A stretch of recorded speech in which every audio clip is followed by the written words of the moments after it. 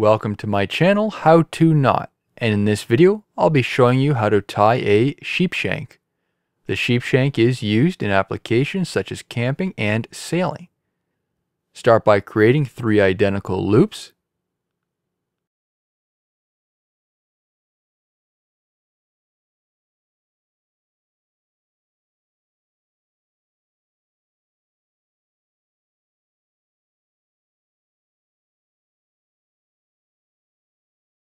Overlap the loops.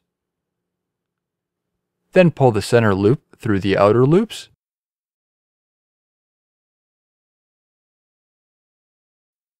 Tighten.